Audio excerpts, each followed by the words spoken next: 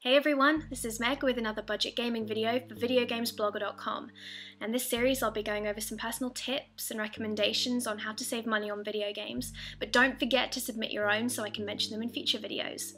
Now in today's budget gaming video I'll be talking about downloading classic games. Thanks to the PlayStation Network in particular, players can now get their hands on some of the most iconic video games ever made. Titles such as Metal Gear Solid or Final Fantasy VII can cost up to hundreds of dollars brand new on sites such as eBay or Amazon, but can be purchased for bargain basement prices on the PlayStation Network.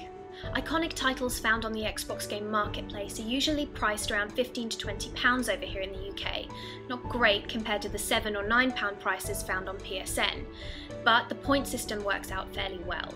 I wanted to add that I'm not a PC gamer, so my knowledge of PC downloads is somewhat limited. I do know, however, that OnLive, which is now available in America and the UK, has some fairly good deals going. You can stream games directly to your Mac, PC or TV. The trial is free, and there are some interesting deals depending on what bundles you choose. The Play Pack, for example, allows you unlimited play for 80 plus games for $9.99 a month.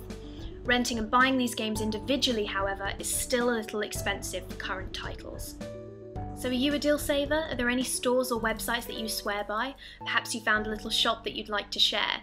Please leave your comments and suggestions in the section below. Thank you for watching, and I'll see you in my next budget gaming video. Bye!